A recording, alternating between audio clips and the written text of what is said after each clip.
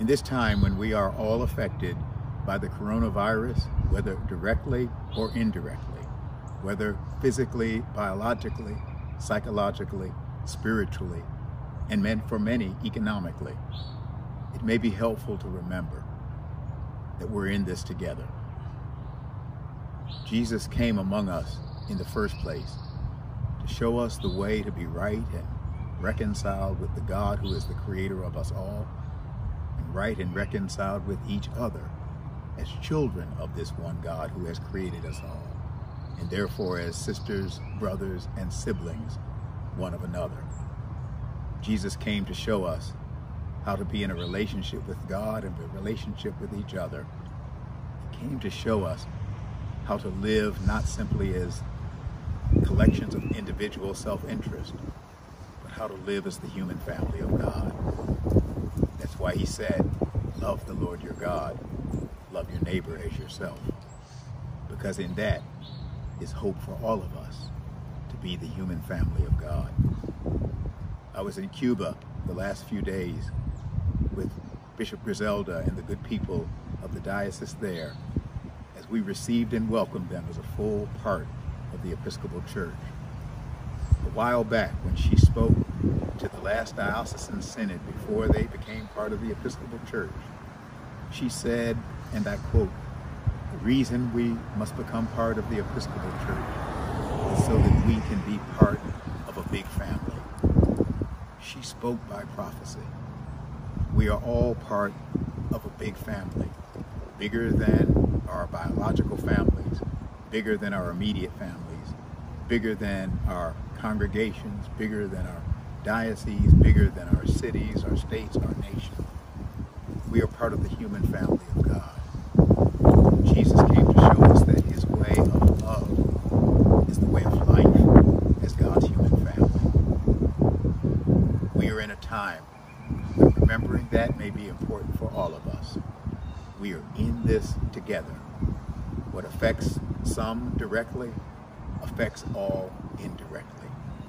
We are part of a family, the human family of God. Just over the weekend, the head of the World Health Organization said this, and I quote, "We have seen this coming for years. Now is the time to act. This is not a drill. This epidemic can be pushed back, but only with collective, coordinated, and comprehensive approach by us all. It takes us all. We are family." And then one of the spokespersons for the European Union, speaking to the member states, said this, and I paraphrase, "We must share our resources and our information. It is not the possession of any one nation." In each of those calls, and in the calls of many of our leaders, we have heard again and again that we are in this together, we can walk through this together, and we will find our way in our life together. So look out for your neighbors. Look out for each other. Look out for yourselves. Listen to those who have knowledge that can help to guide us medically and help to guide us socially. Do everything that we can to do this together, to respond to each other's needs, and to respond to our own needs. Walk together, children. Don't get weary, because there's a great camp meeting in the promised land.